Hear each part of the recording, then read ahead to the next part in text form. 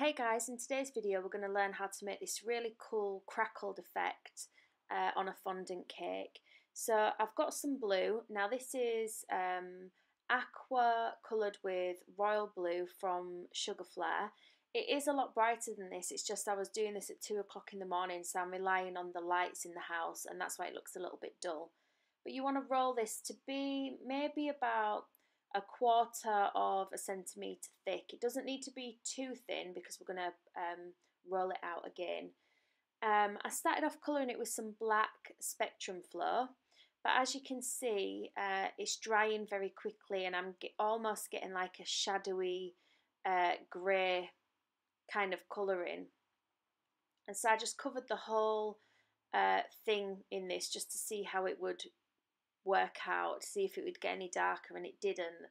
I think it's because it's got an alcohol base in it, this particular one. So I had some chroma colours in black and I switched to their black, and you'll see how quickly it covers.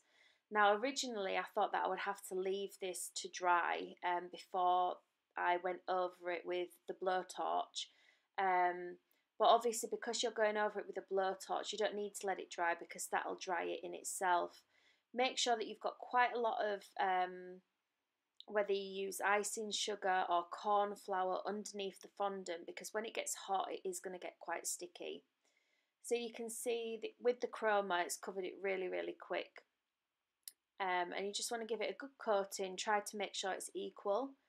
And then I've got my blowtorch, and then you're just going to go over it. So if you look very closely you can see where it's starting to bubble, and when it's bubbling that means that that's that bit done. And what you want to do is you want to do the whole of this piece with that. Be careful that you don't burn it because obviously that's going to ruin the effect, but you do want to be able to sort of make it all bubble up like this. If you was to not make it bubble up, then that part wouldn't crack at all and it would affect the end result. So you can see we're starting to see flecks of blue underneath here, and that's exactly what we want.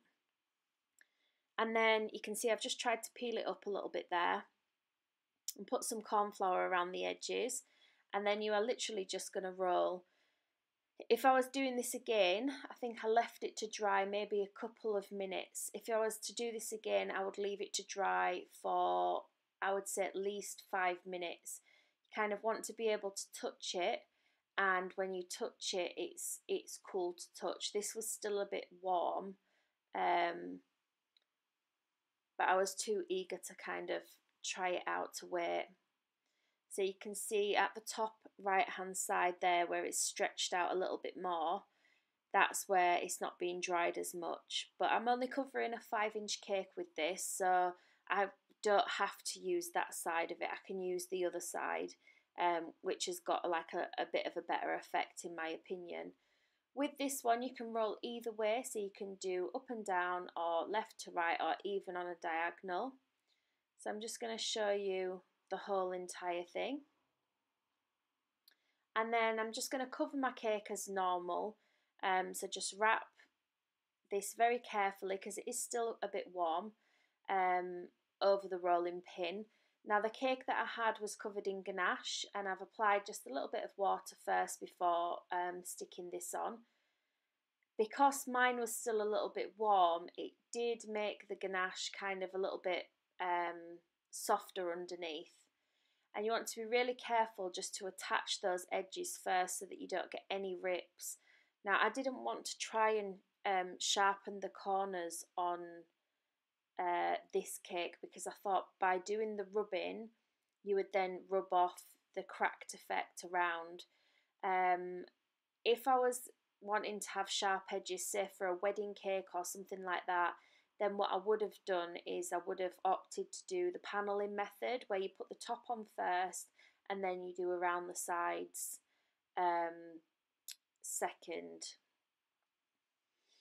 So you just want to push it into place. It is quite pliable. It does feel a little bit weird because you've got that hard skin on there.